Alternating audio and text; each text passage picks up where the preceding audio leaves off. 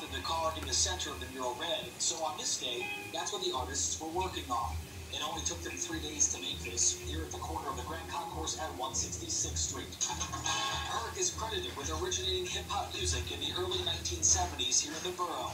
Many people who are of a certain age who walk by know him well and think the mural is quite a tribute. I think it's honor because he's founder of hip-hop, and he's from the Bronx, and it's always the thing. We need things like this. It conveys history, part of American history now.